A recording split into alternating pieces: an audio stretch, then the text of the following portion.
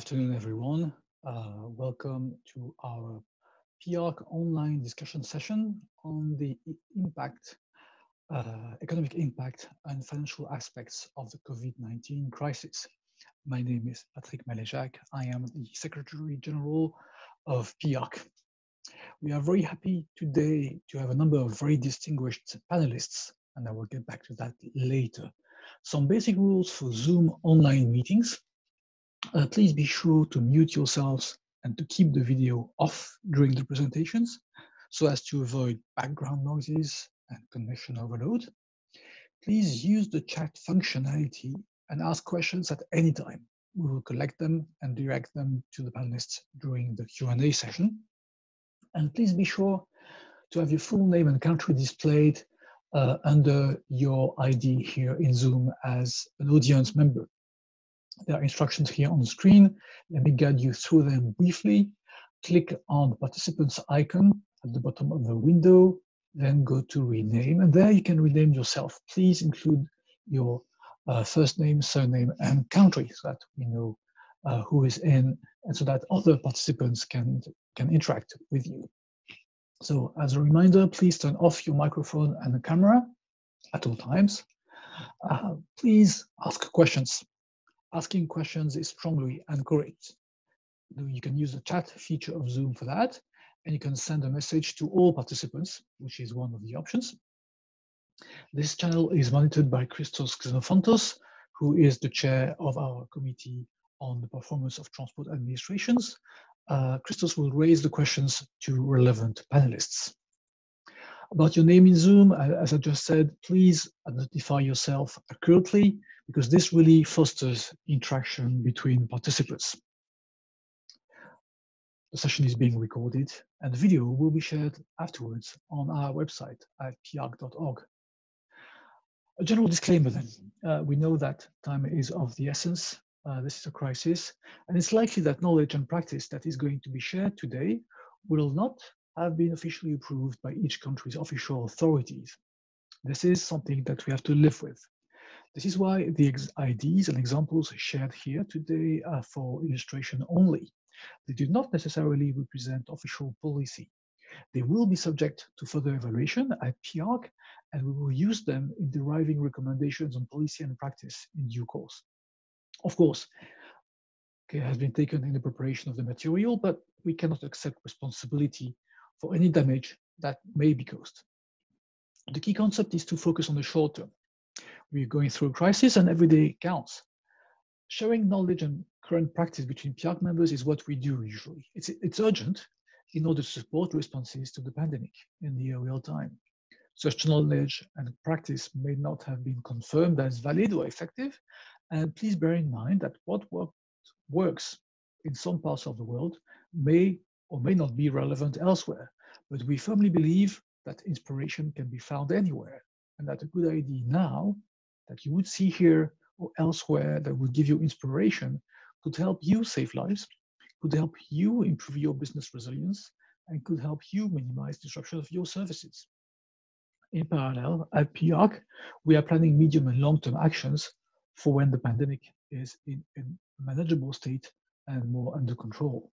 We have set up a response team, so about a dozen colleagues, PIARC committee members, secretaries, or chair have joined me and set up that team with whom we've organized a number of webinars and published a number of notes and articles. I invite everyone to turn off your video camera. Thank you. The agenda structure of the session today, there will be a brief introduction to PIARC and to the structure of the issues faced by road operators and administrations. Then the core of our session today will be 4 panel presentations on the legal aspects and contract remedies, on the situation in France, on post-pandemic recovery and the impact and potential mitigation actions, and how to assess road investments and activities in the post-COVID-19 era. That will be followed by a question and answer session, and then conclusions and next step. Our speakers today include myself.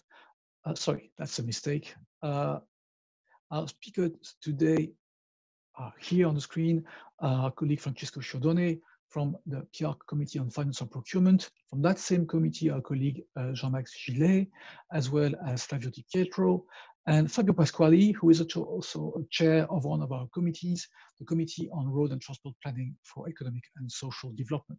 Thank you very much to these colleagues for having made themselves available. And since we have newcomers, I invite you again to take note of these recommendations. Please turn off your microphone, turn off your camera, and please be sure to have your full name and country displayed under the Zoom name feature. And do use the chat function to ask questions at any time. So I will move forward quickly to get to my presentation. So what is PIARC? PIARC is the new name of the Road Association. We were founded in 1909, so more than 110 years ago now, as a non-profit, non-political association. Our goal is to organize exchange of knowledge on all matters related to roads and road transport. This is what we're doing today, by the way. This leads to 4 key missions that have been assigned by our members: to be a leading international forum for analysis and discussion of all topics related to roads and road transport. It can be road safety, can be pavements, can be performance of administrations, can be planning, can be financing, can be urban transport, many things. We currently have about 20 different technical committees. We also intend to identify, develop, and disseminate best practice and give better access to international information. We do that, for example, by sharing reports, and please note that on average, we publish 1 new report every month. We tend to consider within our activities the needs of developing countries and countries in transition, or low and middle income countries. This means that we invite those colleagues to really express their needs so that we take that into account in the terms of reference of our work, of our committees. We invite them to take part in our activities, and we organize international seminars locally in those countries. And 4th mission, we design, produce, and promote tools for decision-making, such as HDM4, that some of you may be familiar with, which is a software tool that helps making road-related investment decisions, or QRAM, which relates to the transportation of dangerous goods in tunnels. How do we do that? We mobilize the expertise of our members. Currently, we have more than 1,000 experts mobilized in more than 20 technical committees.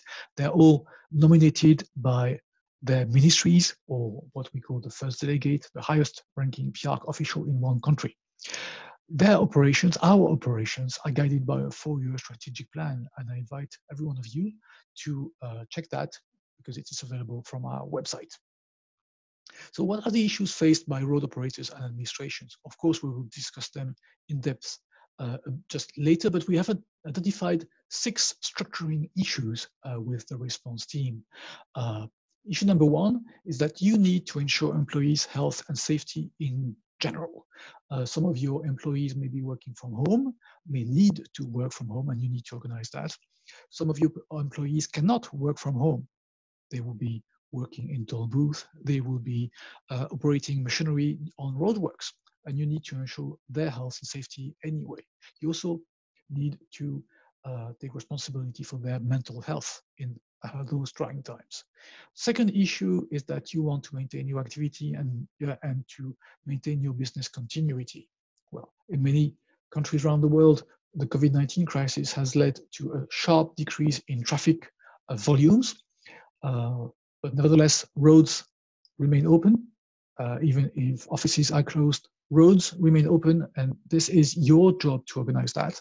And it's complex because you need employees, you need cash flow, you need contractors, you need suppliers, and you need customers. Issue number 3 is you need to face the impact on transportation, decreasing traffic volumes. In many cases, that means decreasing revenues, in particular for PPPs. How do you deal with that? How do you engage with your banking partners or your funding partners? And it also has long-term implication, not only short-term, but also long-term implication for as regards urban transport. For example, in many cities around the world, we are seeing we are seeing issues with customers who are less willing to use public transport because they are scared that they might catch the virus there, and who are planning to rely more on their own private vehicle, which is really not what was the plan 6 months ago. How do we deal with that? The fourth issue is to maintain business relations. No one operates in a vacuum. You have contractors, you have partners, you have suppliers, and now you have to make sure that they all are able to operate. In some cases, you may need to support your providers and suppliers. The fifth issue relates to customer and stakeholder relations. Not only do you have customers and you need to keep them up to date on what you are doing and what constraints you might be facing and you might need to address with them, but you also have stakeholders. And in some cases, in most cases, you need to work with ministries, civil security, health departments, and in many countries, road transport has been deemed as an essential activity. So this all needs to be organized. The fifth issue relates to security and cyber security in particular, with many workers working from home, with tools that may or may not have been carefully validated by your IT department. We know it works usually, but is that completely safe? So you really need to make sure that you stay on top of that game. All these questions were presented in more detail during previous webinars. A first note is actually available.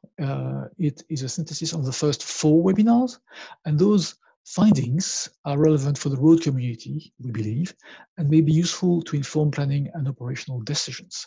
The second note is forthcoming and should be published this week or next week. That note, as is the case with all our productions, is available from our website, and it's available for free in English, Spanish, and French. So I invite you all to go and download it from PIARC.org. So this is all for the introduction. Thank you for your attention. I invite everyone to not hesitate and ask questions using the chat feature of Zoom. And I'm very happy to invite our first speaker, Francesco Sciaudone, who is one of our panelists today, to deliver his presentation. Francesco, thank you very much. Thank you, Patrick. Thank you.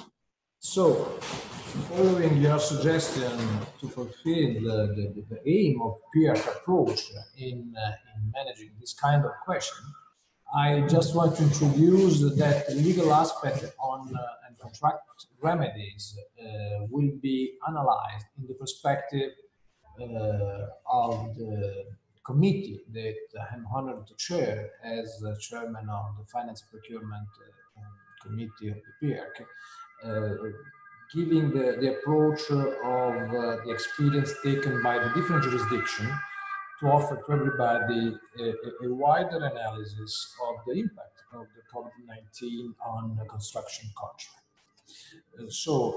It's not necessary to introduce myself, I think,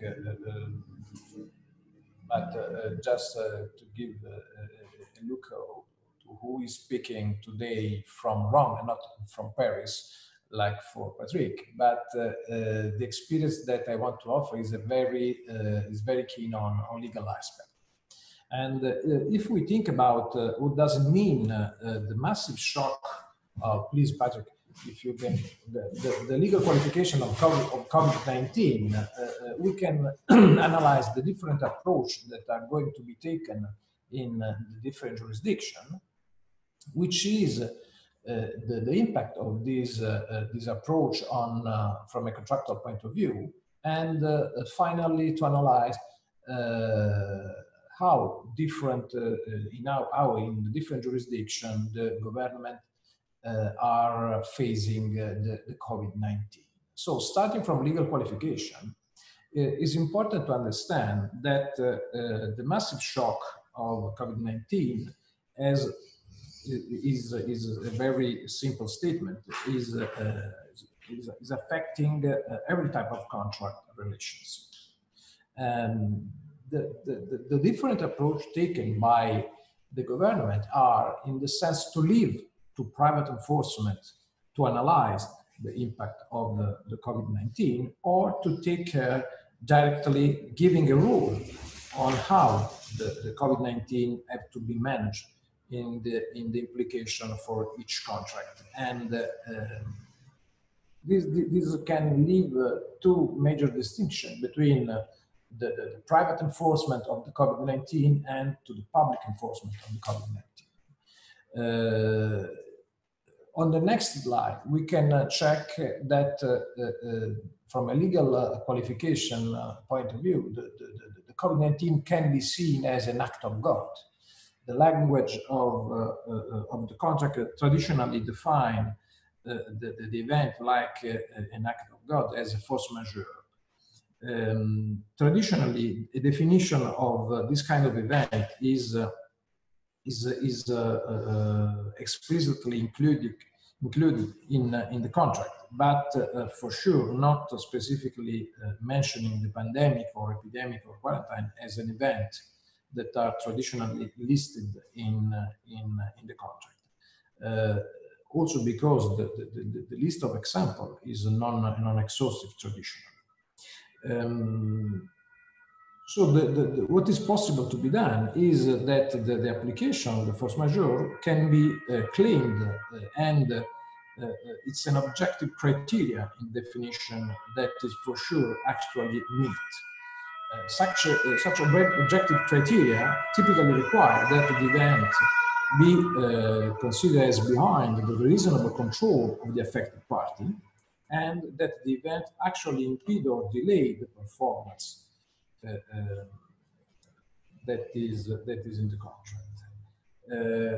Some clauses also on the experience that we can have in the execution of the contract may require to go further, and that is also required in the case of force majeure that is not foreseeable by affected party when entering into contract. So there are, as we can see on the next slide, there are some.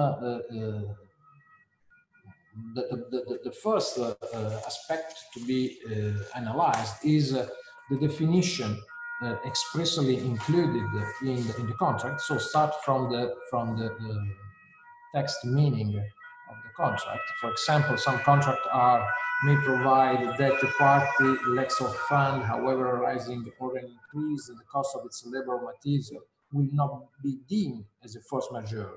This is a very good example on how this exception that can be also related to the COVID-19 may become or not included in the current pandemic situation.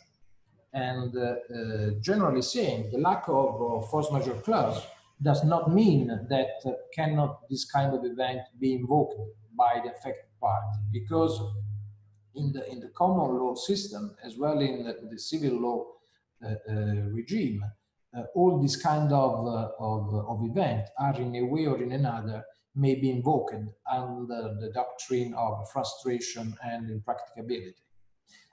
So it's important to start from the analysis of the contract, verifying the choice of the law applicable to the contract, and to verify on this basis how the COVID-19 can be classified from a legal perspective. If we can go through the legal qualification, we can see that frustration affects the purpose of the contract in the perspective of the executing party, for sure. And the frustration does apply to contract with the effect that the contract can be automatically terminated upon occurrence of the frustrating event. On the same time, there will be the impracticability that affects the performance of the obligation, for sure seen by the party who is invoking it. If force majeure cannot be invoked, does mean that for many contracts remain in any case the possibility to allow termination or adjustment in case of material adverse change, the so-called MIC clause, or material adverse effect on the value of the performance. So does mean that even if the specific clause on force majeure is not included in the wording of the contract, it remains the possibility to invoke the MAC and the MAA clause to protect the executing party. These are general clauses, and the meaning of this kind of clause is to include, without having a specific list of events, the interpretation approach usually applied in the application of this kind of clause is to exclude market disruption, act of God, and in the new M&A contract that we have started finalizing in this day, the impact of COVID-19. Force majeure mechanism, going on the next slide, force majeure mechanism allow for sure contractual relief to the affected party. Some contracts allow either party to terminate the contract if force majeure lasts behind a given period. And the cost of delay are borne by each party, and the contracts set forth for the commitment of each party have to be applied in good faith to minimize cost losses that are directly or indirectly related to the force majeure event invoked by the party. At the same time, most contracts, on the experience that we can share with you, provide that the obligation to pay money in a timely manner is not excused by force majeure. As said before, from the beginning, the government measure may impact on the application of these clauses. And it's of interest to remind that also at European level, for example, the European Construction Industry Federation require the intervention of the European Commission to ensure that COVID-19 is considered a force majeure, to eliminate penalties for companies that have to suspend work or providing the funds necessary to rebalance the execution of contracts. This is a good example on how the private sector can request a public intervention to regulate a global event like the pandemic that we have to face under the wording of COVID-19 as an event not only to be applied to the execution of a single contract, but as a general event relevant for the entire global economy. So if we give a look to the government approach that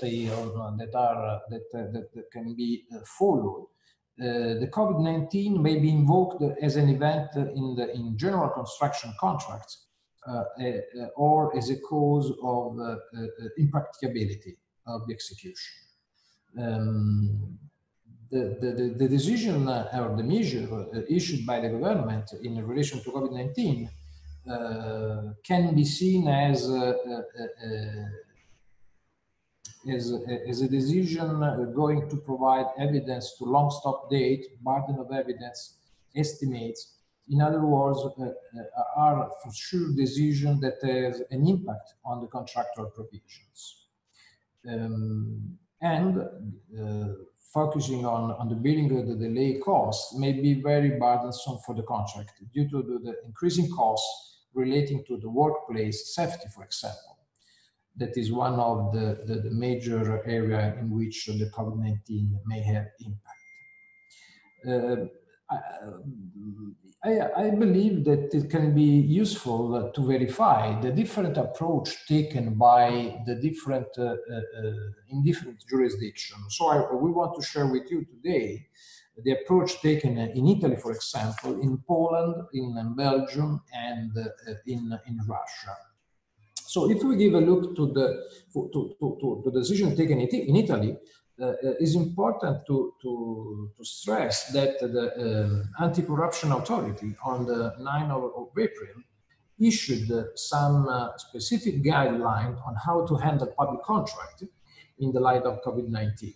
The guidelines specify that, as you can see on the slide, that for existing contracts, the health emergency shall be qualified as force majeure and justify the delay in the performance of the contractual obligation. This is a case in which the public body, so the government authority, like the anti-corruption authority, decide directly to qualify the event of COVID-19 as a relevant force majeure case to be applied in the contract. So it's not left to the private enforcement the qualification of the event, but there is a public qualification of the COVID-19 as a force majeure case. Going to the UK experience, we can have exactly the opposite decision taken by the public body. The reference is to the decision taken to the guideline provided by the Infrastructure and Project Authority that on the 2nd of April issued a guidance notice on private finance initiative and related contracts, stressing the point that they are related to public services. The note clarified that the government does not regard COVID-19 as a force majeure event. So exactly the opposite of the decision taken in Italy, as mentioned before, and is not an event for the purposes of project finance initiative or contracts that can be used to justify not execution or delay or whatever in the execution of the contract. The approach taken by the Infrastructure and Project Authority is to support as much as possible a review and discussion between contracting authorities and the private party in charge for the execution to enable continuity and the execution of full services as far as possible. The contracting authority should work closely with the contractor to verify all the available options to maintain public services during the emergency period. So the approach taken by the public government, by the government UK, is to leave to the party the approach necessary to maintain the execution of the contract during the time, and to avoid any general qualification, as say, of the COVID-19 pandemic crisis as an event to be qualified as force majeure. What's happened in Belgium, for example, where the Flemish government issued a circular on the 10th of April, underlying that the contracting authority that fall under jurisdiction of the Flemish government authority have to follow a way as accelerating payments and waiving penalties to protect the contract actually in force. So they emphasize the duty for the contractor to minimize the damages in the event of exceptional circumstances may face the execution of the contract, and to provide evidence of the circumstances that are really exceptional and relevant for the execution of the contract. There is an impact in the case of non-compliance with the government's COVID-19 measure that can be considered a breach under the ongoing public contract. So we can see a third different approach taken by the government authority. The next experience is related to the Poland approach, let me say, that provide a package of measures called anti-crisis shield that have been amended that have been issued to amend the public procurement law, introducing the obligation of the party of the contract to inform each other of the extent to which COVID-19 affect the performance of the contract, with the possibility that are traditionally not allowed in public contract, but have been introduced to face the emergency, as I was saying, with the possibility to amend the contract and to provide the right to resign from collecting receivable and exemption from penalties under the public finance discipline, the policy discipline. The next experience that I want to share with you, even not included in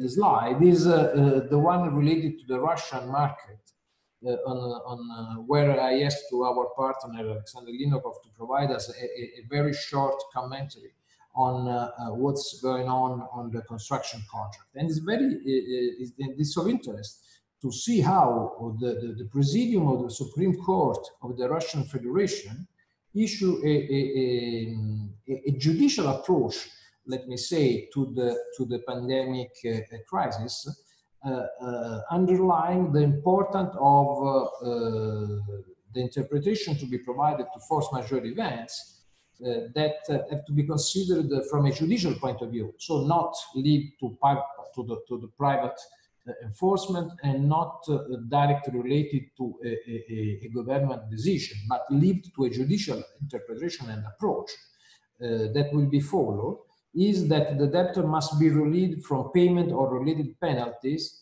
if the force majeure leads to inability of the debtor to perform an obligation.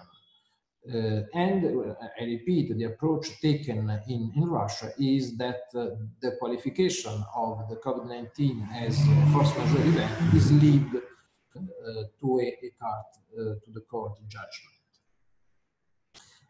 And the qualification also provided in the Russian case is that when determining force majeure, the following circumstances are taken into account and are the one related to the type of the company's activities, the condition for its implementation, the region of implementation, and the circumstances that are directly related to the particular case, including, for example, the deadline, the nature of the unfulfilled obligation, and the reasonableness and good faith of the action taken by the debtor. On the basis of this general overview, going back to my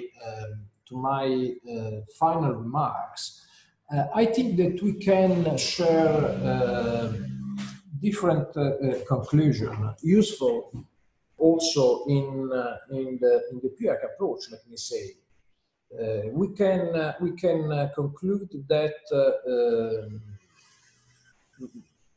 different decisions have been taken through the adoption of government measures. We have seen clear qualification of COVID-19 as a force majeure event, clear exclusion of the force majeure event concerning the COVID-19.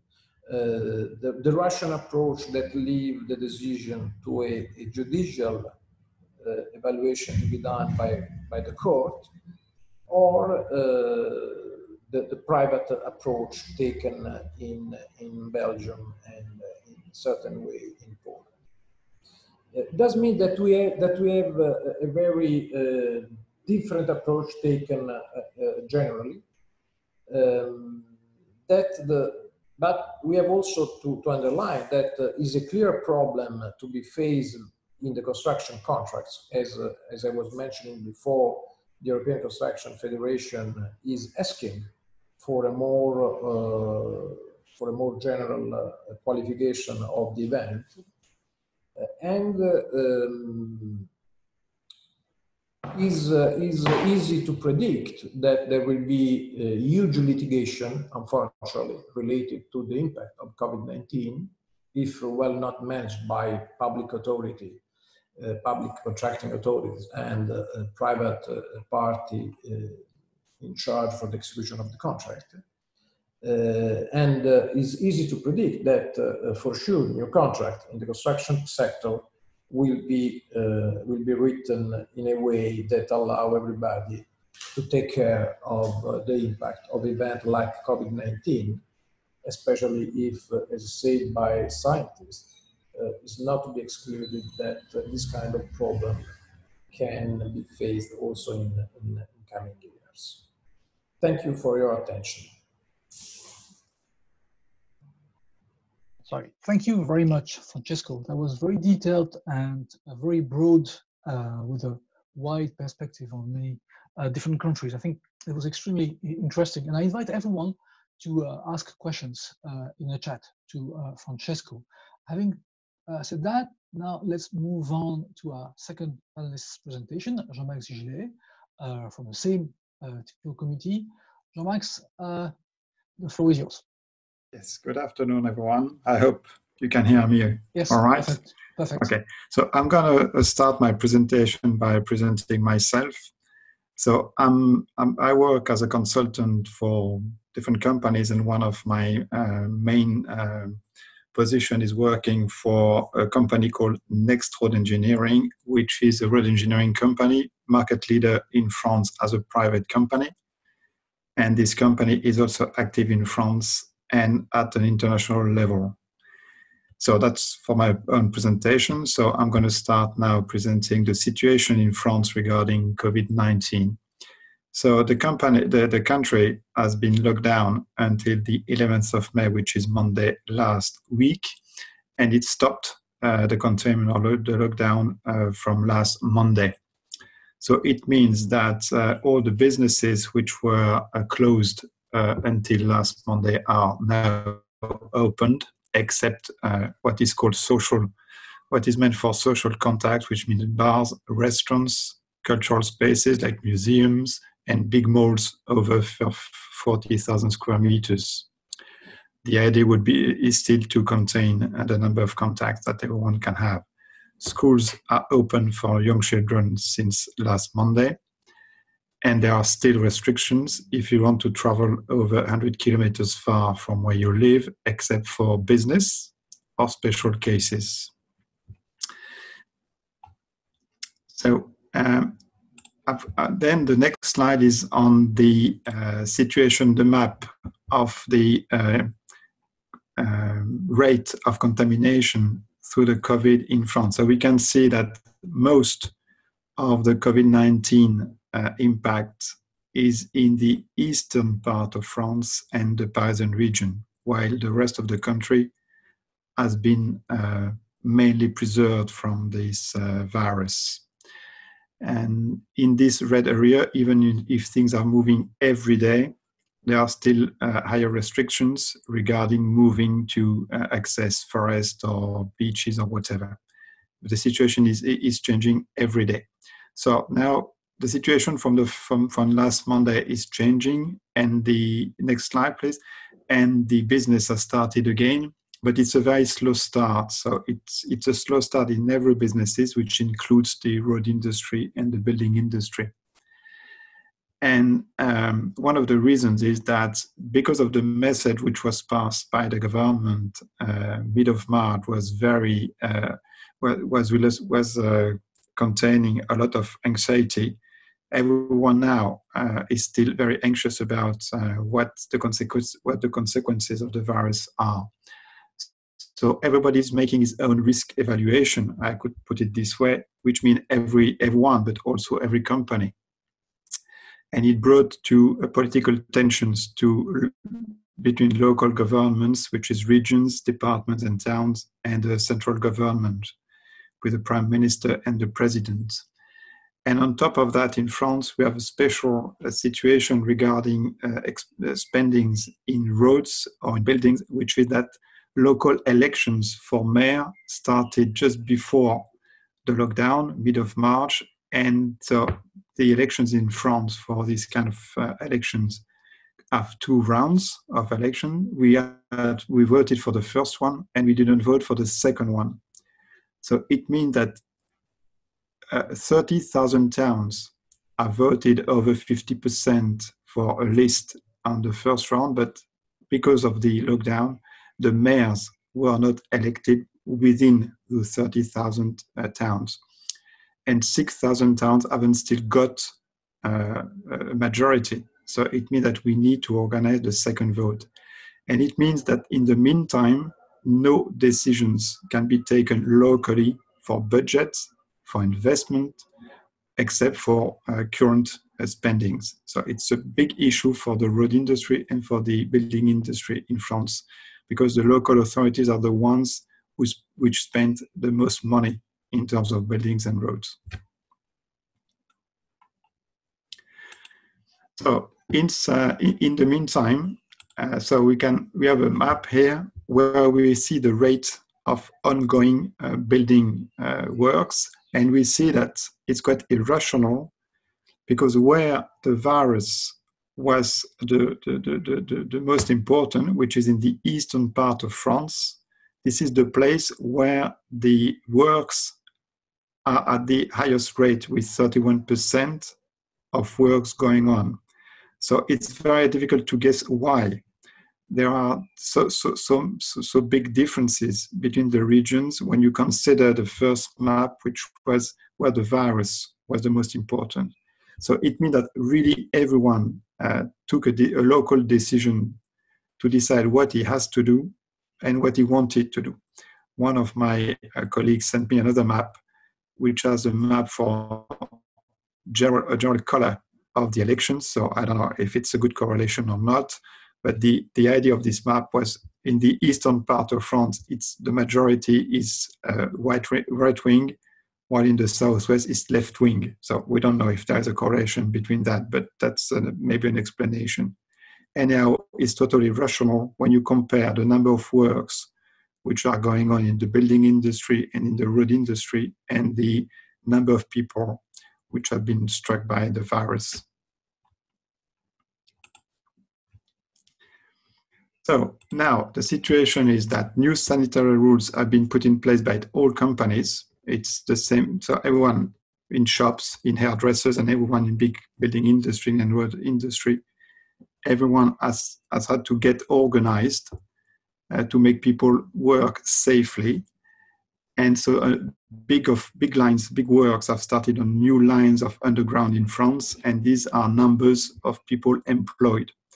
So to make a connection with the previous presentation, we can say that in France, the government has asked all the people having ongoing contracts to be flexible on the negotiation, which means, first of all, not to apply penalties, considering that it was really not the contractor's responsibility to have stopped working. So the government has really passed the message of no penalty. It has even been further than that, saying, for instance, that for the big malls and for stores and shops, they shouldn't pay for the rent because they couldn't have turnover in France. So they said you should also renegotiate the rental contract and not to pay for the monthly rent.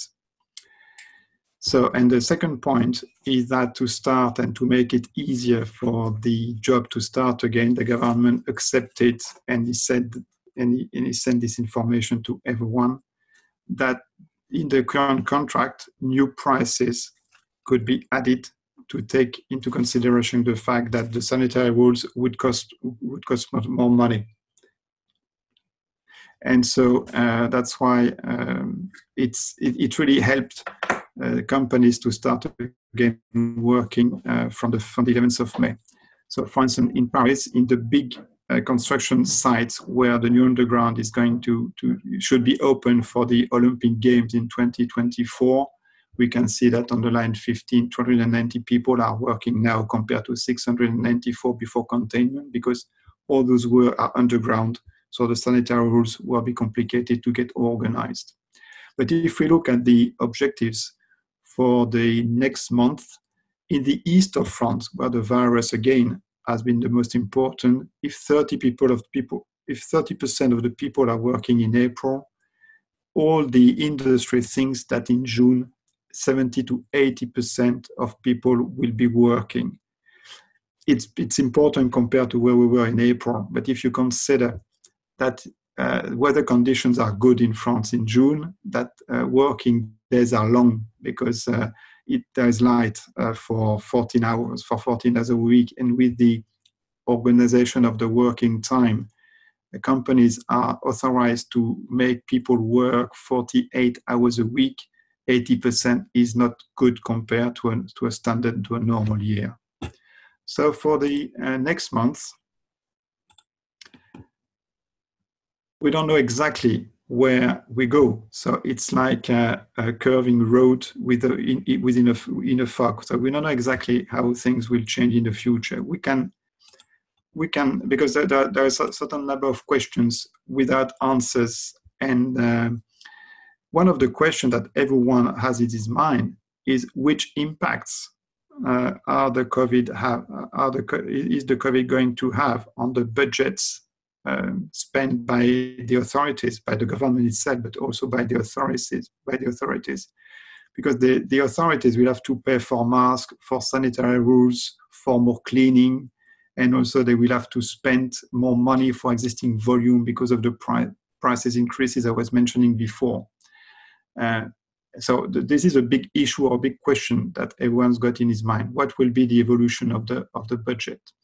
And the second question, but it's under resolution now, is the second round of election in the large cities where a lot of money is spent in building, but it should happen sometimes in June now. So thank you for your attention. If you've got any more questions, please ask them through the chat. Thank you very much. Thank you very much, Jean-Max. So it's always good to hear from a practical case study, and in this example, it's France. So I invite everyone to ask questions to Jean-Max, about how such and such issue may be handled in France at the moment, and please use the chat for that. We'll move on to our third panelist, Flavio Di Pietro. Thank you very much for having prepared your presentation, and thank you very much for your time. Flavio, the floor is yours. Thank you. Bonjour Patrick, Bonjour. Buongiorno Francesco, bonjour Jean-Max, thank you very much, and good afternoon to wherever our colleagues are connected and we're virtually in Paris. So thank you for the wonderful presentations done by my colleagues. I'm here to represent certain post-pandemic recovery potential mitigation actions. If we can please flip the page. Okay, flip, I'm too horrible to see, please flip. The agenda that we decided to propose to this webinar is structured in this way. Okay, we will start with a slight and short introduction, and we decided with Francesco and Jean-Max and Patrick and Fabio, who's going to be my successor and close this webinar, to sub-level the potential mitigations in three macro areas: ease and support liquidity, economical and juridical, and of course contractual, to land on the takeaways and leave you to tease you with a lot of questions and with a lot of answers depending on the topic we are dealing with. Please go ahead. Introductions. Nothing too new to you to introduce, because we're all aware, wherever we are, by looking at that map, the disaster we're facing and we're fronting with the COVID-19, which has affected all the communities, globally speaking. And as nicely Jean-Max said, and Francesco said, and Patrick said, whilst all the governments interested and connected and concerned, and companies worldwide are responding swiftly, still a lot remains to be done. The first considerations that I recapped, listening to also my colleagues who anticipated me, is first thing, the protecting on-site employees, our workforce, to reorganize the activities at site, to restore and reinstate the supply chain, because we're not sure whether it's still there, if that industry is still there, ex ante, ex post. And of course, if we do not create a confidence and a reassurance atmosphere, I think we will never depart and take off to where we have to go. Most construction sites, I can speak for the Americas, North America, South America, Latin America, Europe, Africa, Middle East, and Australia, where I've got this personal and professional experience. Most construction sites have faced disruption and in the supply chain and operational restrictions, whether the contractor notified this, whether the employer or the principal notified this. And this can be summarized in phase one, where there was a slowdown and a cessation of activities due to impossibility to execute these contracts, where new enforced quality, health, safety, environment standards and programs required to be adopted to reopen those sites due to the emergency we're facing. And of course, when new protocols that God knows what we have to invent to safeguard and as a good father implement in phase 2 to avoid any impact on productivity, it's quite difficult to predict. Please, can we go ahead? To continue to the introduction, in a nutshell, construction companies are facing a problem of liquidity. It's devastating due to the sudden and unexpected delay, suspension of operations. Who would have said this would have happened 2 months ago, 3 months ago, when it was the 20th of February? This financial crisis in this industry, in the construction industry, but in all industries, can rapidly see an increase in volume of actors crossing one-way limits which are not supposed to be crossed. So we can say that it's difficult to imagine a recovery plan to cater and to present to this webinar, and until and even after the situation returns to normal. The only thing I think wise, with common sense and good faith, we can do is try and find an algorithm, a solution to inject confidence and liquidity, the sooner the better, in the industry. And therefore, the 3 potential mitigation actions are summarized in what I said before: ease and support liquidity, Chapter A; economical and juridical, Chapter B; and contractual, Chapter C. Please go ahead. Regarding ease and support to liquidity, the negative impacts to this can be addressed with a number of actions to be taken with a proper timing and with different modalities. Depending on the phase of the crisis each of us are facing in each different country, even if we have a common denominator. First thing, to encash the sooner the better any trade receivables the contractors or the corporations are still having online on their books. Try and improve and efficient the payment application process in order to accelerate the certification of interim payment certificates and applications for work performed or work executed, and remodule eventually payment terms and conditions. Probably think of any advance ad hoc on-account payments on works to be executed or works executed. The first thing that comes to my mind is think of the volume that material on site cubes. Advance payments regarding special interim payment certificates due to the emergency, and surely to cater for those deadweight costs. All these listed possibilities and mitigative actions can surely benefit at a short-term level, and can be taken with relatively ease to adopt, generating an immediate impact on liquidity, which we require, because if tomorrow we reopen the shops, without this immediate liquidity, I doubt those shops or those construction sites will be able to open. Please go ahead. B.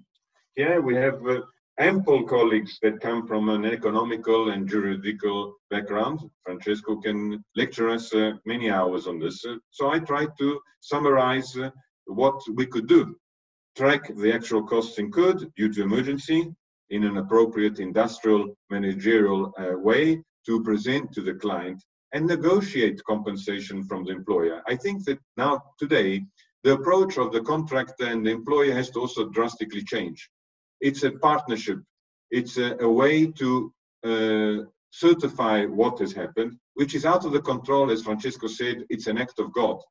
God knows if it's an act of God, and surely it is, because these costs, due to new and additional quality, health, safety, environment measures and protocols adopted, will impact on the profit and loss account of anyone, of the contractors, of the employers, of the principals, of the governments, of us citizens that pay taxes every year.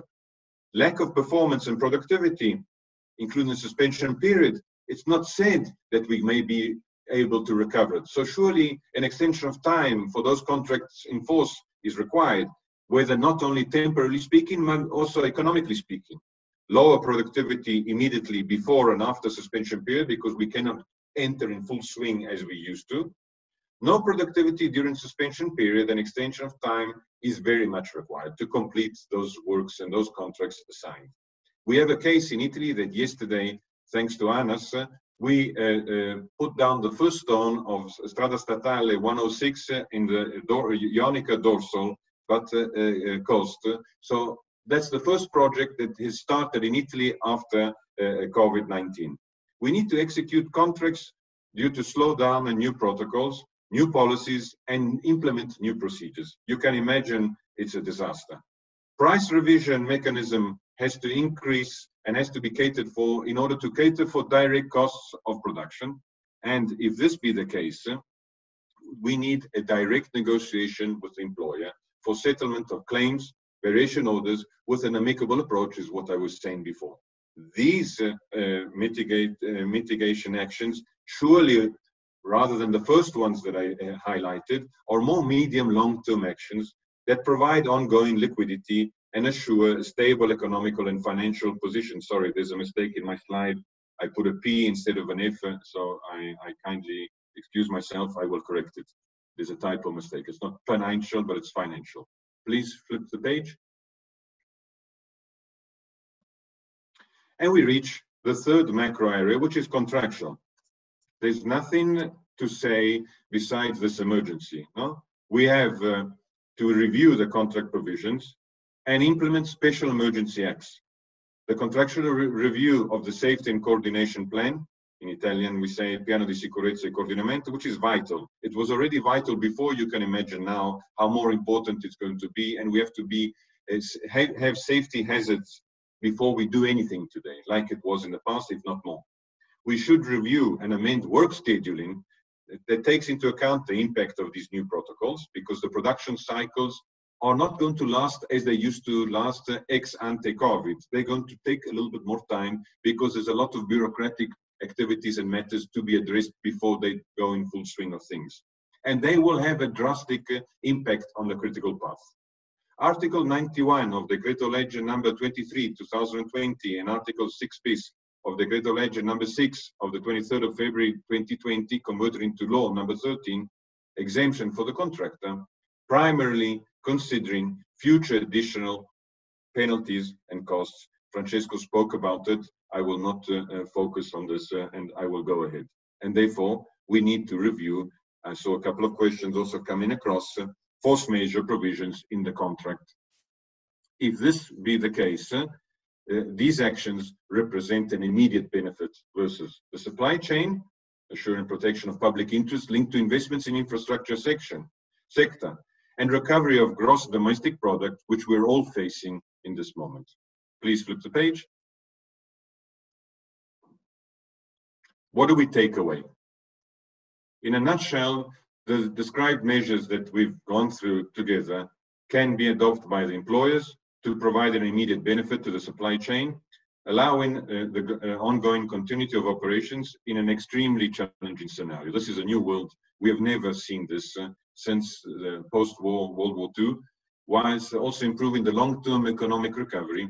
And in doing so, it's desirable a reform, it's very much required, or adaptations of the code. I'm talking for Italy, of course, which is Codice dei Contratti.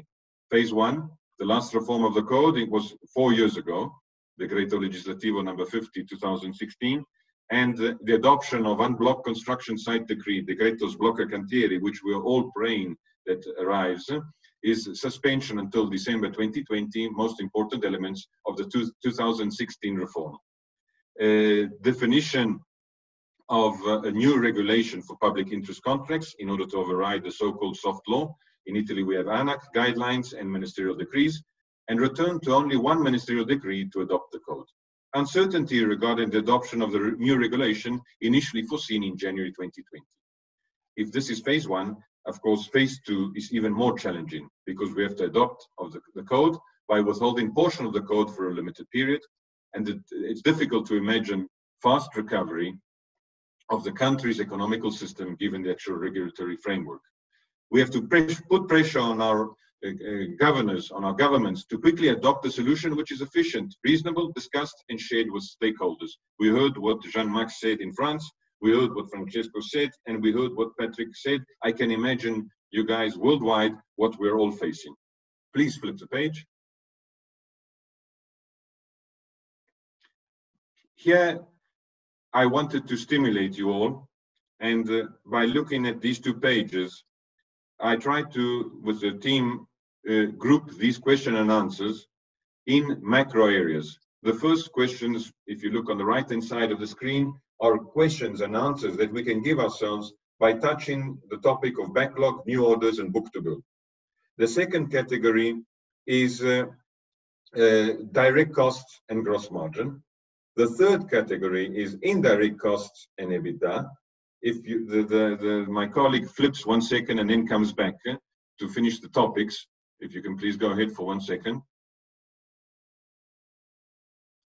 The supply chain and the working capital and finance. These are the macro areas that this group of finance and procurement thought advisable to highlight with this list of common sense questions, which you can imagine the answers. They can be of miscellaneous criteria and can be any worldwide.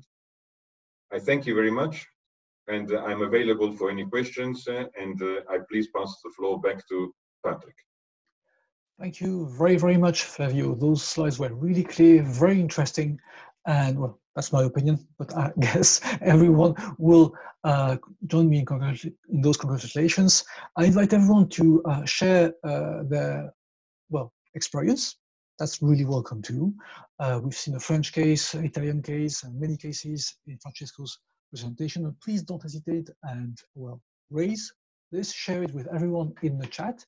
And because we're now reaching the last panelist presentation, Fabio Pasquali. Fabio is the chair of one of our committees. Fabio, if you're ready, the floor is yours. Thank you.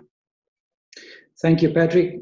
Thanks and welcome to everybody. And again, it's a pleasure to be here. Next, please.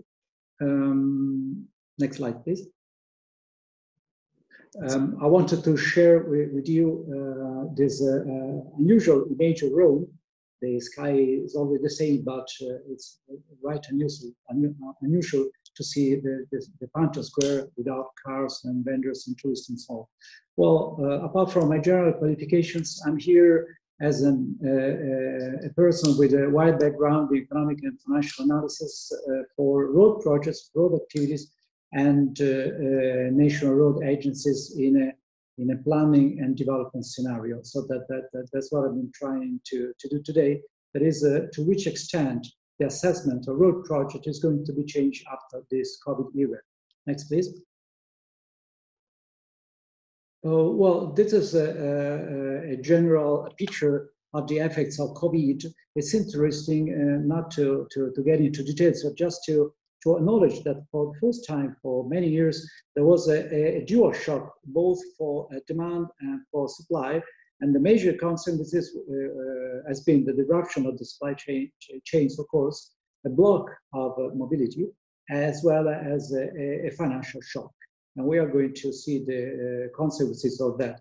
Well, I will not focus neither on phase one, which is over more or less in most countries worldwide, nor on phase two, because in phase two, we are just going back to previous activity. I will focus on phase three, the so-called new normal. Next, please. Well, assessing road projects economics.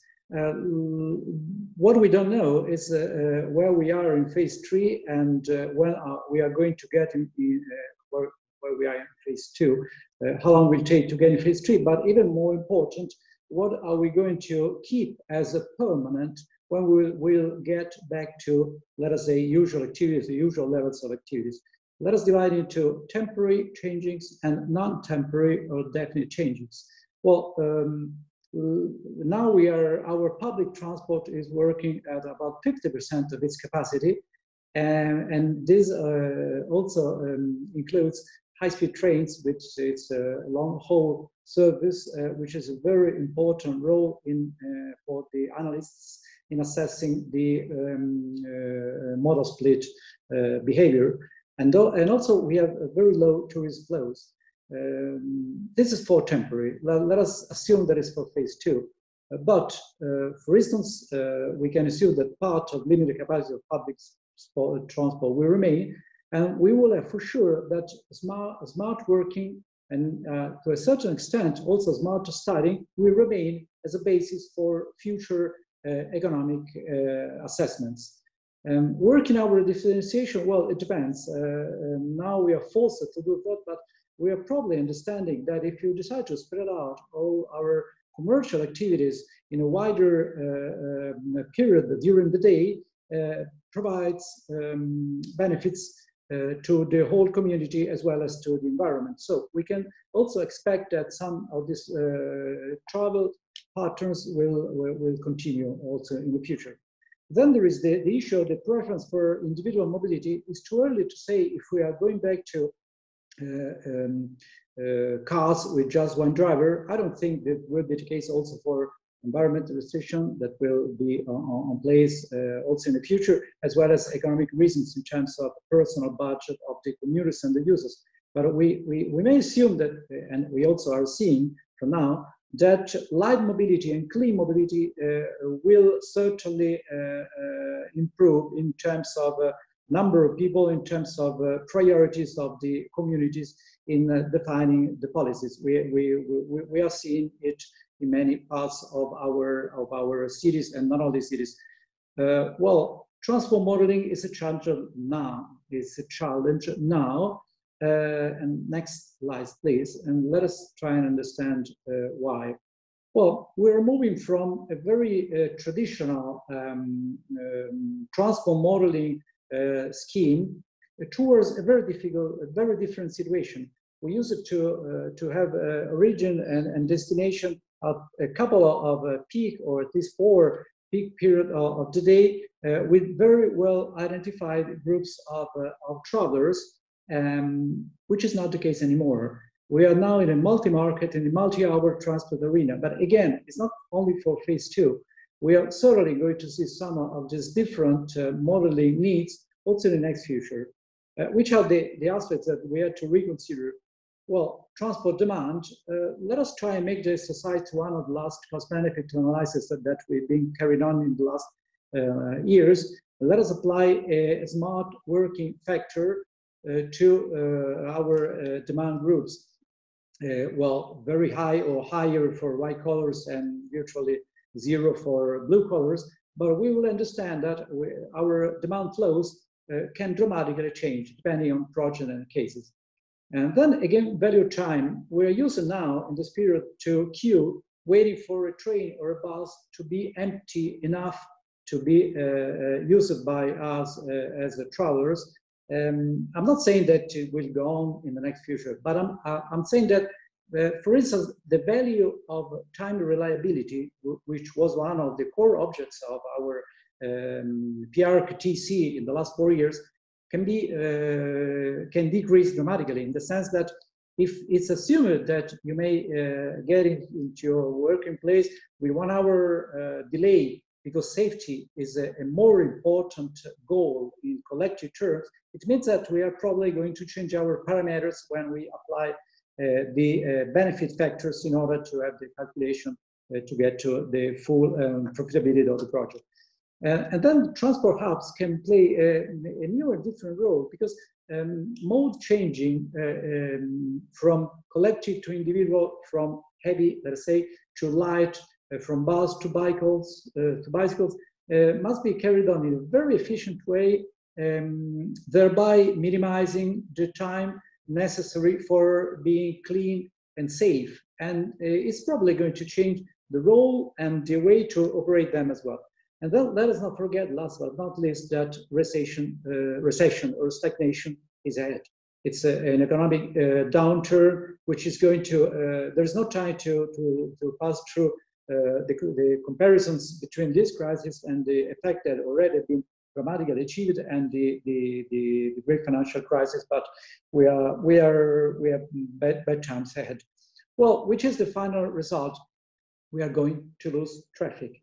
We are going to lose benefits. We are going to have less MPV, a lower IRR, because if we go on in assessing traffic in the same way, or even if we decide to register those changes, provided that costs will not decrease, unfortunately they will increase, and we already know that we have to take into account, as we said earlier, this additional cost for the construction and so on. Well, we will have a different situation for our projects. Next, please.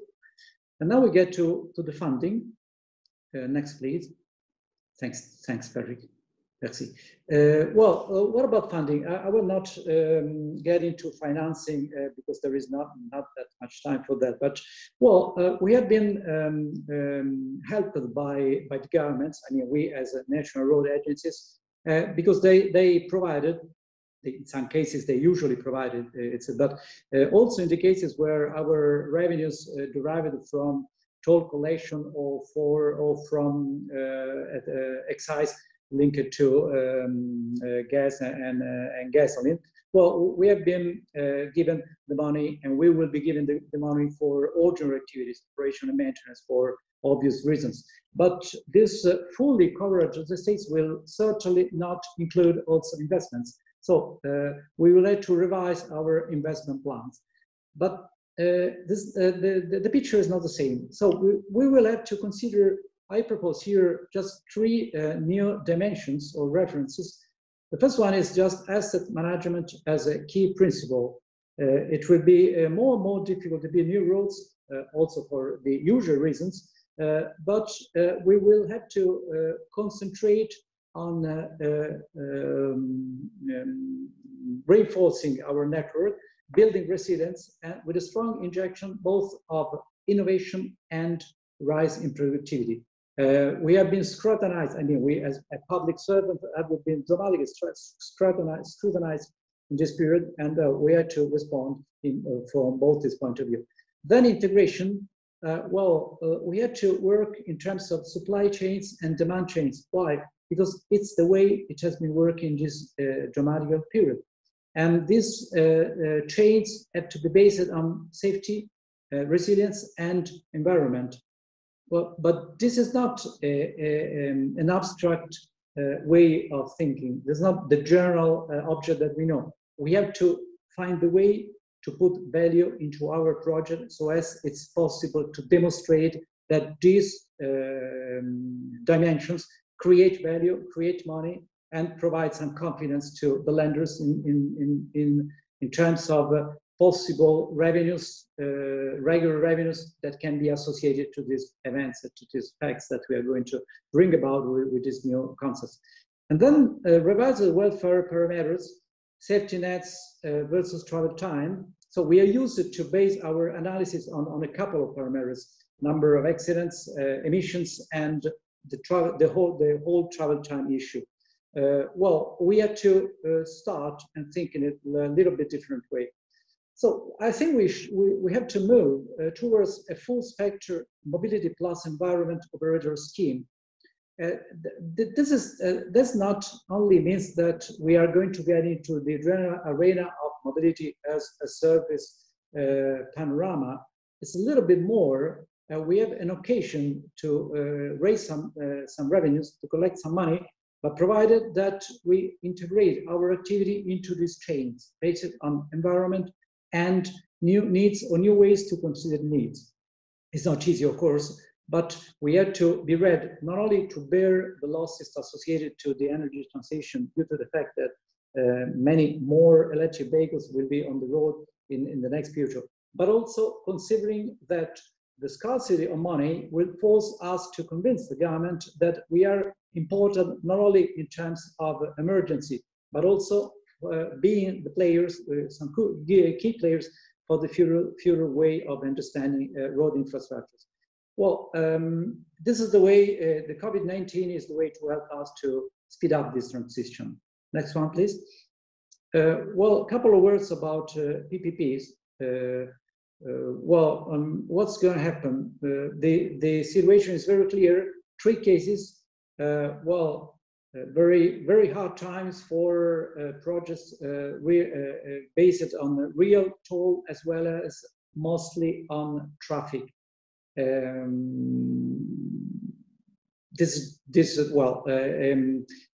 downturn in toll collection is a dramatic issue for anybody, but if you are in the ramp-up phase, is worse. But also for the availability-based contracts in which the traffic component is relevant, we have hard times. In between already established toll-based projects Why? Because they are 34-year projects, and so they, in some cases, they can bear losses, and they can consider the possibility of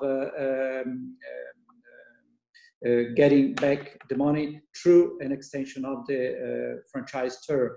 We have seen through the PIARC seminars that in some countries they have allowed, government has allowed the entity giving the concession and the contractors, the MPVs, to sit and discuss a possible rescheduling of the term.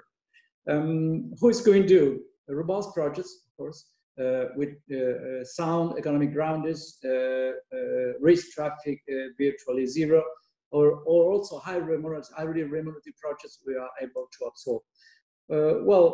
Fitch has recently rated not positive, it's a mistake, positive and regular, that is not negative, 75% of its PPP infrastructure projects. So the negative outlook only relates some 25% of the project. Why? Because in most cases there are provisions for recover, as I said, through extension of the franchise or redefinition of this contract, or because there is the belief that the phase 2 period will not last that long, of course. Well, what for new PPPs? Well, first of all, finance is still available for transport infrastructures. The need for this project is still in place, and these bonds, or let us say financial obligations, are still defensive in the sense that are still behaving this way. But we have some core issues. Some of them has been very, very at a high level discussed by my colleagues. But building flexibility into contract arrangements, well, concessions are the enemies of flexibility, as we know, and it will bring some problems. And then at the end of the day, less traffic and higher covenants and a higher debt service cover ratio means that projects are less profitable for private investors, or that a part of the risk, a higher part of the risk, is to be bear with between the three players, the state, the banks, and the privates, and we can add a fourth player, which is the insurance company. So there is a matter of how to share this risk, but overall there will be a loss. And then we have to update as soon as possible this traffic modeling, traffic models. Next and last, please. And then we get to our takeaway, where on the left part of the slide you see an interesting declaration made by the head of the PPP Expertise Center between the European Investment Bank. It says that more or less in better terms what we have been trying to say so far. New picture, something will change forever.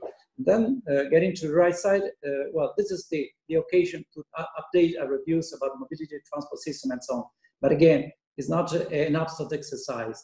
It's a do or die issue. Public money will be under high competitions, and we had to reschedule our projects anyhow in most cases. On the bottom left, you see the situation, and thanks to Tim Henkel, one of my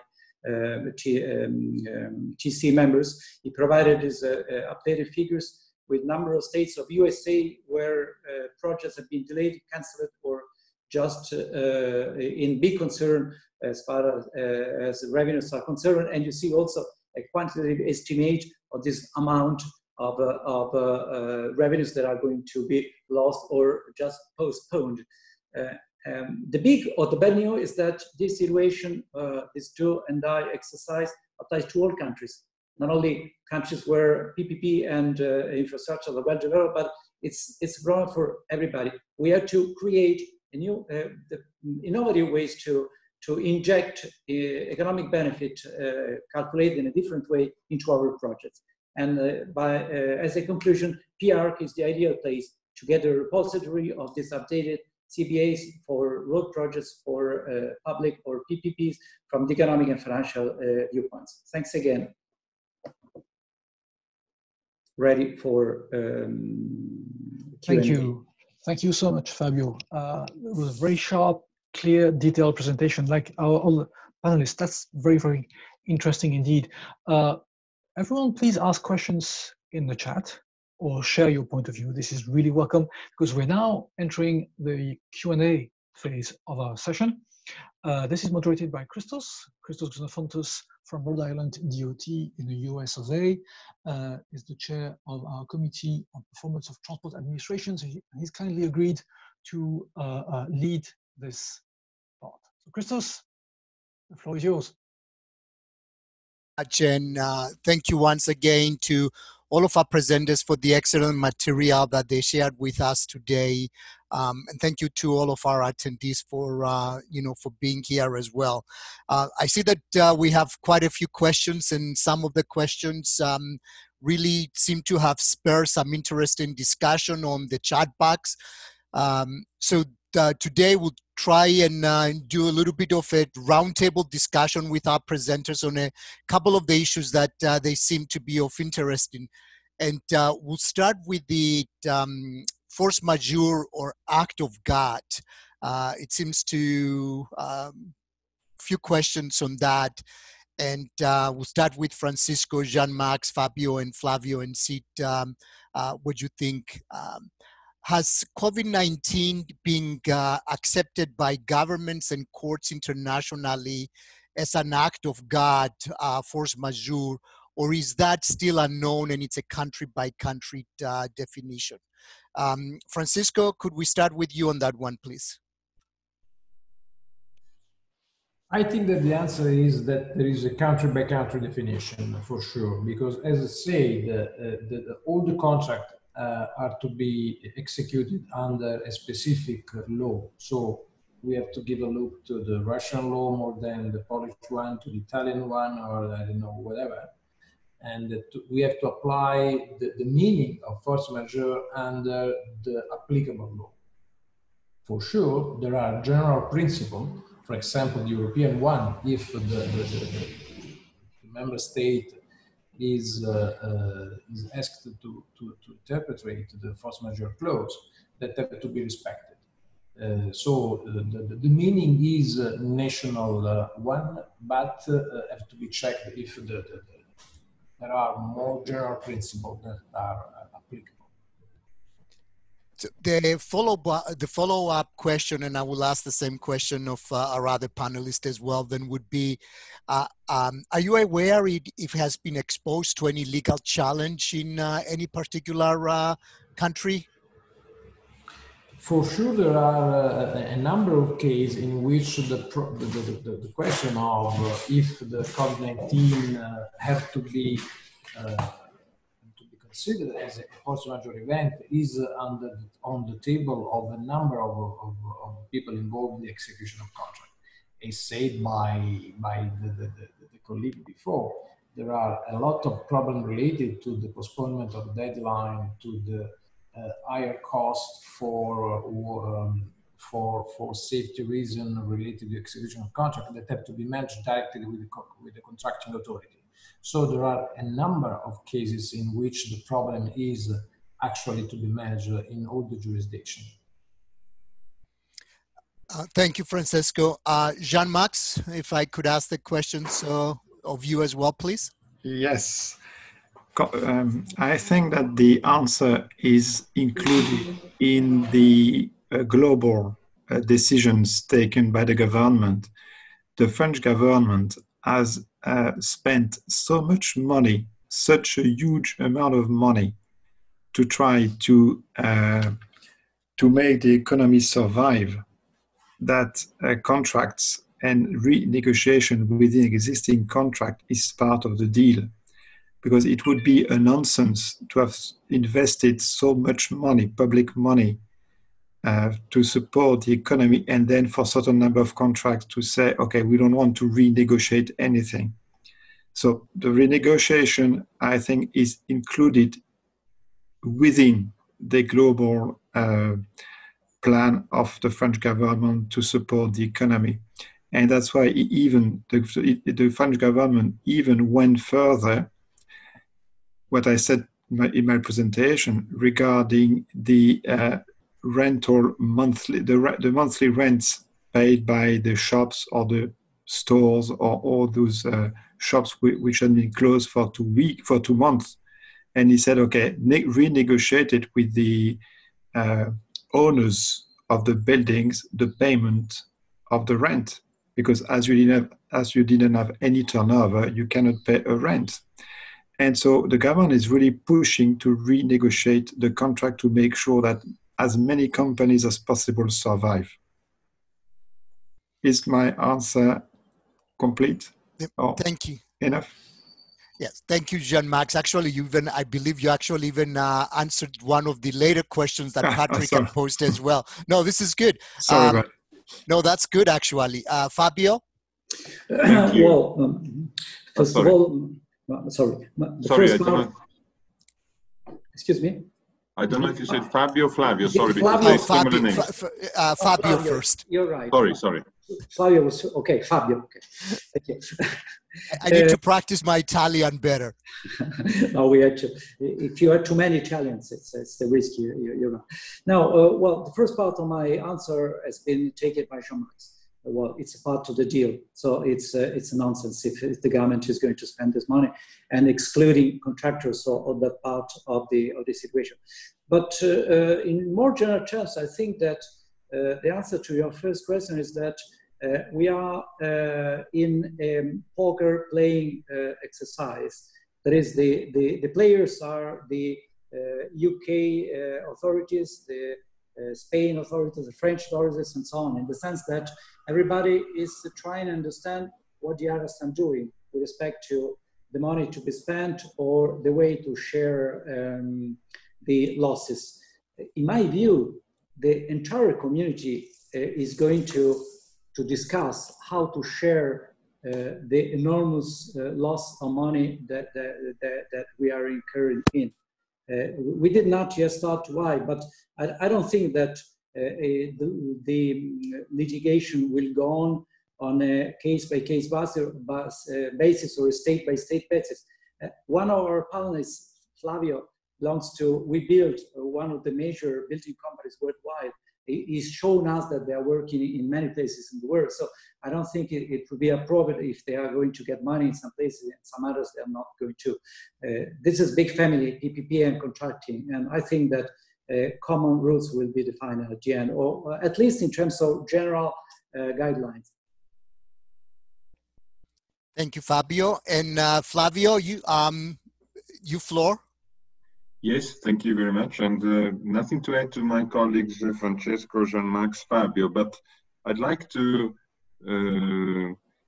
say something rather than answering your question. Even if COVID-19 is within the scope of our force majeure provision, before we claim such a force majeure, we need to consider carefully the impact of the coronavirus on our ability to perform our contractual obligations and whether that impact, of course, meets the standards required by the provision. This is a difficult question to answer because we all know that, as Francesco said, as Jean-Max said, as Fabio said, surely it's foreseen.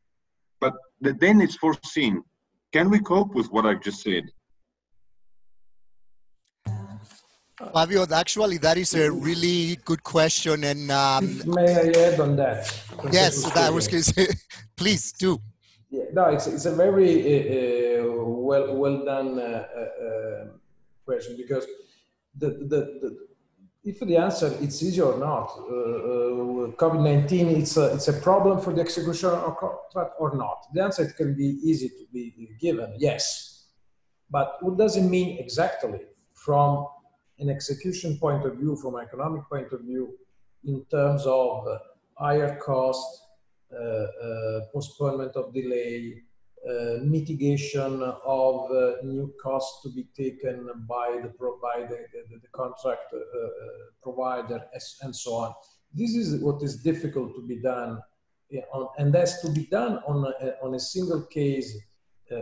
For sure, it's not possible to provide a general rule saying all the costs suffered by the company during the year can be managed on and taken by the contract authorities. For sure, it's a very case-by-case approach that will be followed, and this is the reason for which it's important to be aware that the right way to manage it is starting from the contract, starting from the applicable rules, and then trying to understand if there is a general consensus on the approach to be taken, because for sure the higher costs related for the workforce to be used for the execution of contract.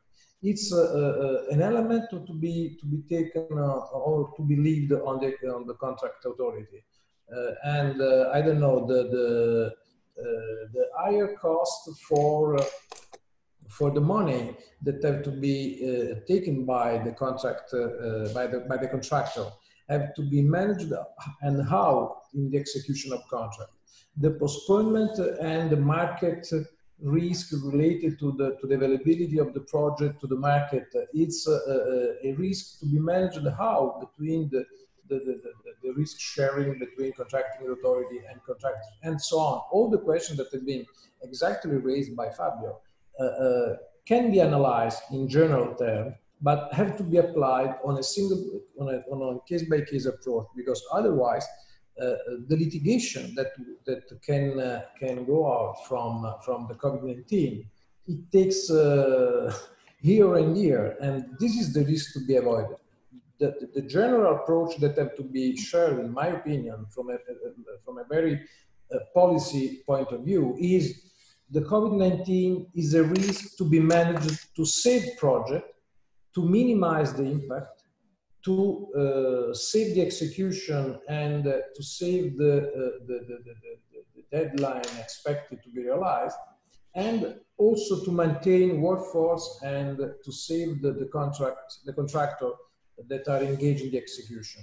If we leave everything to the, let me say, public subsidy approach that are going to be used in EU at least, but not only, saying it's a common problem. We have to take the cost of the execution on the public body. It's a nightmare. It's a nightmare that have to be avoided and that have to be managed carefully, because it's a very high risk otherwise for the execution of the contract, globally safe.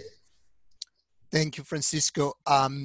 It's definitely, we know that it's a new world, and that new future contracts would definitely be different to reflect the risk of the pandemic. With that in mind, I'll start the next question with Fabio. What's the economic cost of that, and how should the capital be raised? Fabio? Yes, Christoph, thanks.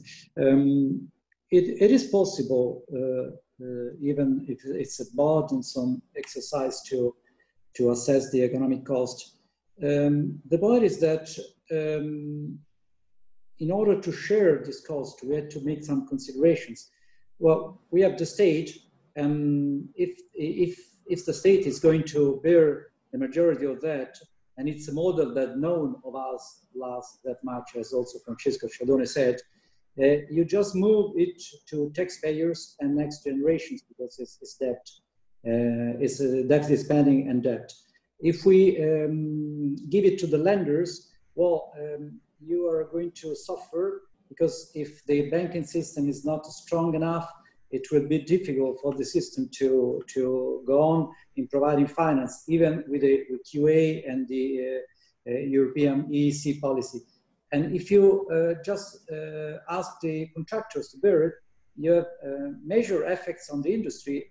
Last year in Italy, with ANAS, we had some 50 between middle scale and major firms who made bankrupt because of difficulties for payments. So if you are going to give the burden to them, you will have consequences on the industry as well as on the stock exchange market, because the major contractors as well as the major banks are listed. So also private investors will lose out of them. The point is that try to remember what happened some 20 years ago or more. Well, I started working in road concessions in 1992, and the first project was the Hungarian M1 M15 toll Prague to Wien motorway. I don't know if some of you remembers that it was a self-standing project, so with no guarantees at all, and it was a drama for the investors because the traffic was well below the forecasts. So it took time to understand that if the entity that grants the concession and the concessionaire decide to share the cost, that is, the state is providing some guarantees, the overall cost of the project will be lower because of less costly finance as well as other benefits. So my answer is the only way to understand how much will be is to understand that everybody has to take his part of it, because what is unforeseeable by definition cannot be ruled by law or by contracts, in my view. But it's an economist's point of view, it's not a lawyer's point of view. Thank you, Fabio. Jean-Max? I don't have really anything to add to what has been said. Okay. Flavio? Yes, I just wanted to add, if you allow me, that if we do mitigate the force majeure provisions, that party that is seeking this kind of relief, because it's clear that it's going to have a devastating impact on our profit and loss account and our net working capital and our net financial position, being corporations worldwide, whether a principal, whether an employer, whether a contractor. Once you've demonstrated that you have mitigated to the extent possible any impact, whatever the impact may be, we've spoke about it during today's session, qualitatively speaking, workforce planning wise, supply chain. So it's not only a consequence of economical or financial or balance sheet or net working capital, net financial position, because you could have also have mitigated those variables. But what happens in the case of Italy, where Fabio, I think, or Francesco was reminding everybody that that industrial sector that until last year, there were 10 companies, top 10 of the construction industry. Today, maybe there are 3, there are 2. You can imagine the supply chain where it's gone to. It's no longer there. So even if I demonstrate my principle and my employer that I have mitigated to the extent possible, we have to also be aware that in many cases, but not all cases, if we were in England, the English law implies a provision into these contracts of obliging the party suffering such a loss to mitigate that loss. But I don't have an umbrella to stop the rain that can cover me from hail, from snow, but I can only have an umbrella to cover ourselves from rain. I'm talking as a contractor, of course. So really, what does this mean? To demonstrate and to cover ourselves. Even if I've done my homework in a well-managed fashion, tomorrow I risk to land at site and I look around and I don't have the army, I don't have the force, I don't have the industrial cycle, the production cycle that I had until yesterday to execute those contracts. So I'm back to square number one. Flavio, you raised a couple of really excellent points. And one, for example, that you can see through what you just said is that even at best, there has been a loss of productivity, and it's a key issue. And are you aware if it has been measured and if any case studies have been done? We are busy together with the group and headed by Francesco and Fabio and Federica, which I saw is connected, to make this study, because this study, I'm of the moderate opinion, the humble opinion, it can help the industry in which we belong, because without studying what went wrong, what has to be done, the best practices, the lesson learned, I think we will go nowhere. This is my humble opinion. Jean-Max, are you? Sorry. Just wait on that, because Fabio's point is a very crucial one. You know that as Grimaldi, we are covering more or less 40 jurisdictions, and we are also working on all this jurisdiction, covering a study on the impact of COVID-19 to understand what does it mean in all these in these cases. And the approach, the general approach to be taken is very important, because if the fairness of the approach proposed by a contractor to a public body is shared by other public administration, other contracting authorities, it's for sure easier for this administration to follow a different approach from the strict application of the contract or the traditional approach taken in the jurisdiction. So it's totally right, and the PIARC is a perfect example on how general consensus can be originated around this kind of problem, and the approach to be followed. Because it's very important that to save the project, the risk have to be shared and managed between the parties in order to save the project, because otherwise a too strict approach on the application of a single rule or single legislation or judicial decision can be realized the opposite effect expected. So it's very important, and I think that Patrick can help also on that PIARC can have a role in sharing global view that can be perceived as helpful for the management of the project and to save the project and the execution of all this project all around the world.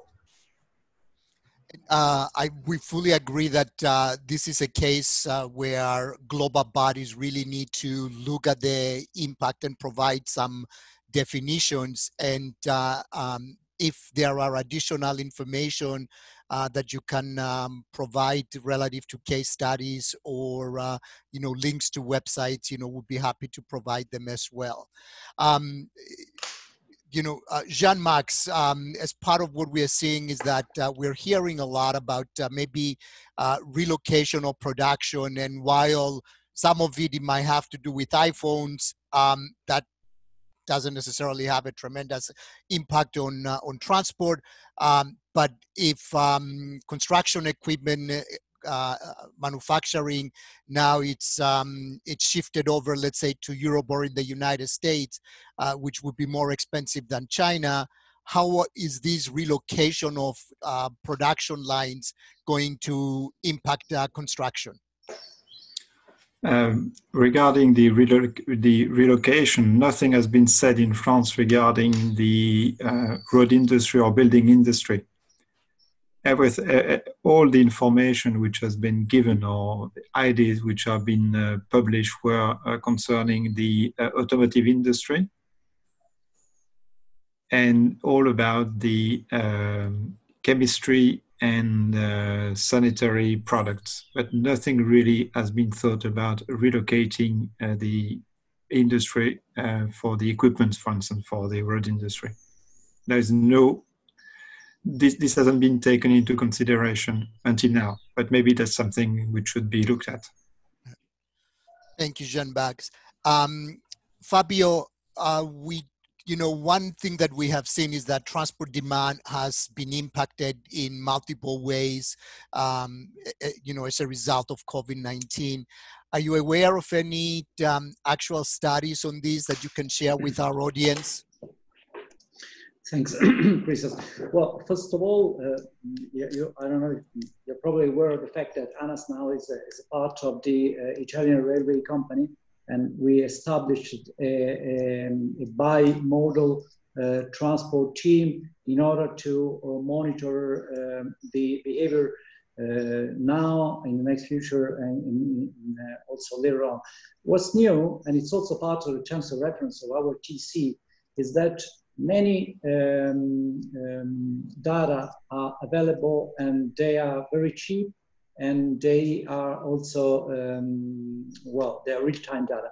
It's the famous big data, for instance, coming from mobile phones and so on. All major road agencies have already started to use those data by combining that source with automatic traffic counting devices, so that we can try and understand as fast as possible what's changing in their behavior.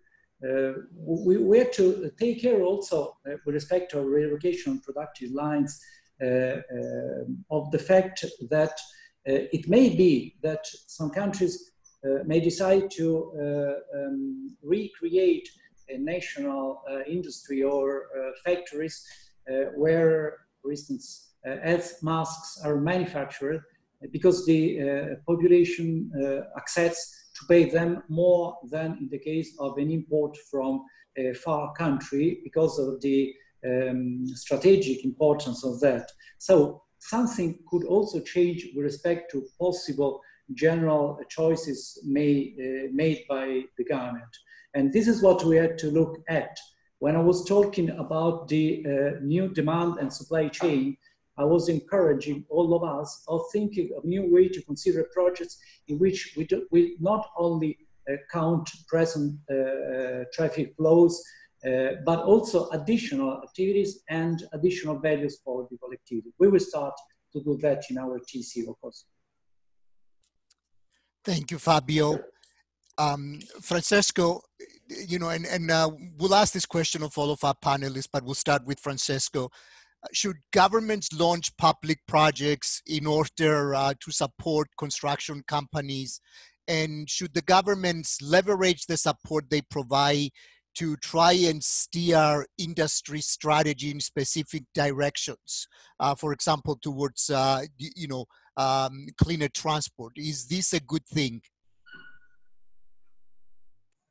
I think that we are facing a new era that is characterized by the public intervention in the economy. So, for example, in Europe, in the last 3 months have been approved not less than 160 state aid regime to support economy. And for sure, what is expected is that public economic intervention in the specific sector will be seen as the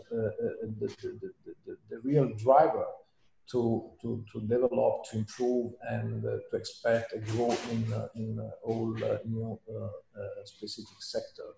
So it's essential that all this intervention will be done. And in my opinion, is also essential that this public intervention will be done involving stakeholders. So what is important is that the public money will be spent in order to improve private investment capability and not to destroy the market where have been realized with the effort of private competitors during the time. But it's a completely new era. I repeat, at EU level, as you know, state aid have been prohibited during the time as the most strict rule to be applied, not only because the one that was provided by the EU treaty, but because the consensus at EU level was in the sense that no state aid never, and only if it's strictly necessary. Now we are facing a completely different approach, and it's important to use public money. It's important to focus public money where is expected to realize a higher growth in terms of GDP and workforce involved.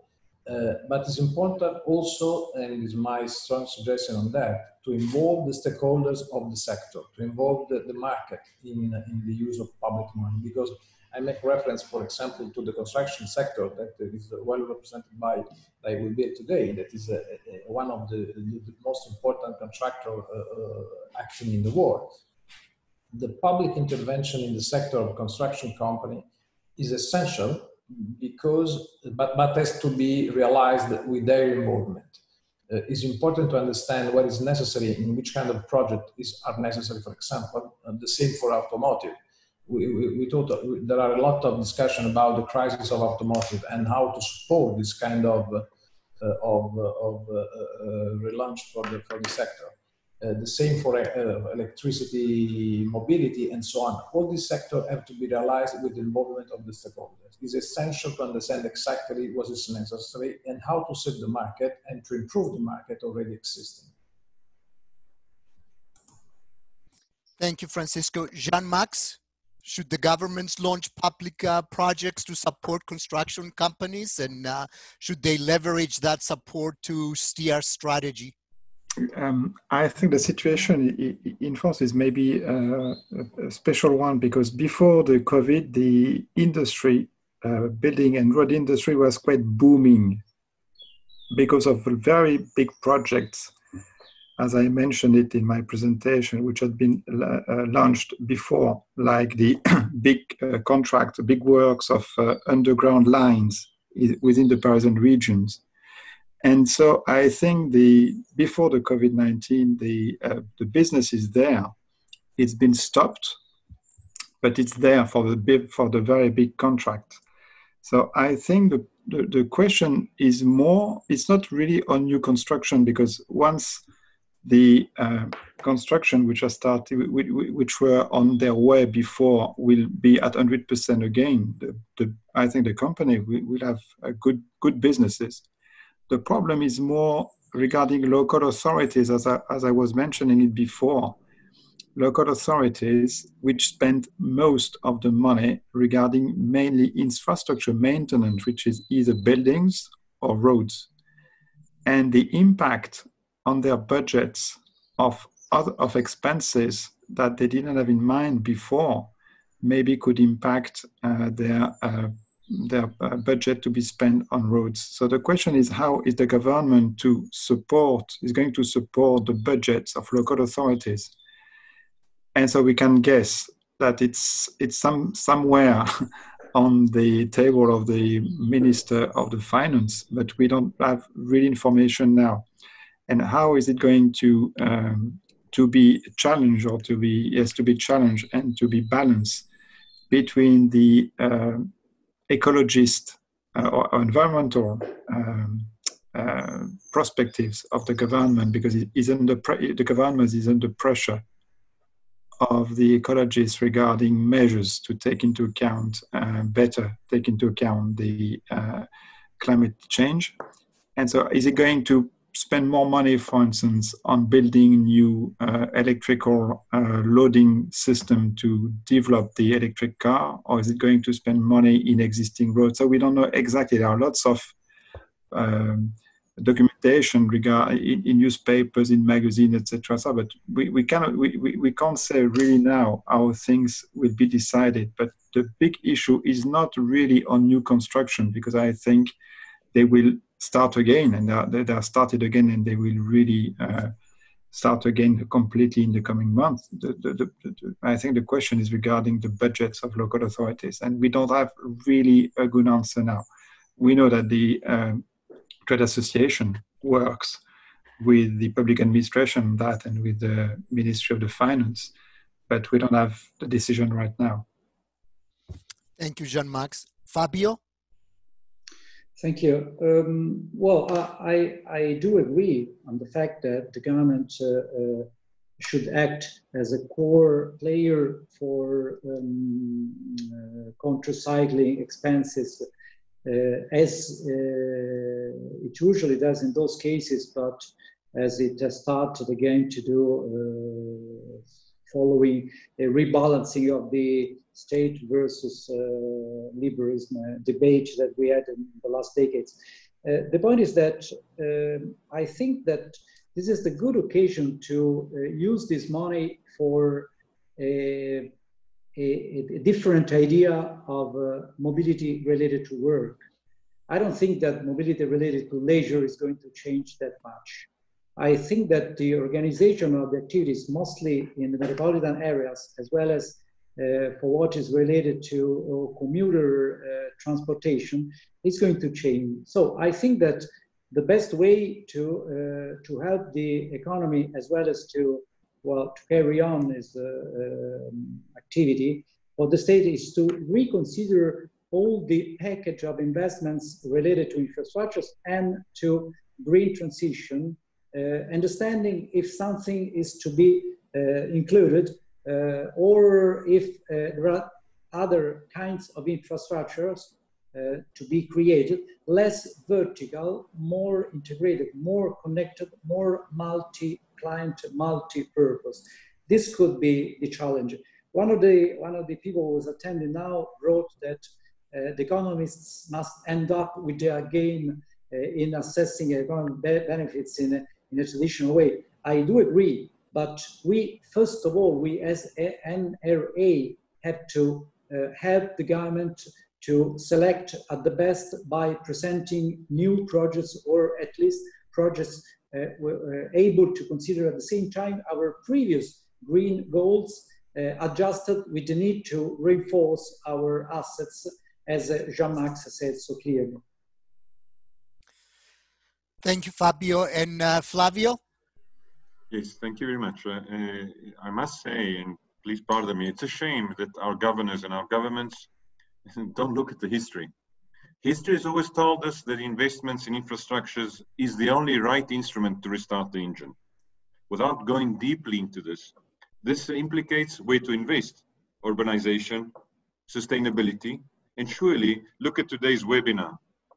If we don't invest in technology to achieve sustainability in an infrastructure, technology is a great help. That can only come from technology. So if we don't keep this in mind, with all the beautiful words and with all the beautiful missions and visions and things that we've discussed today and that have been discussed, read in the newspapers, infrastructure has to stand up, because it's still on its knees. It's not enough what they're doing.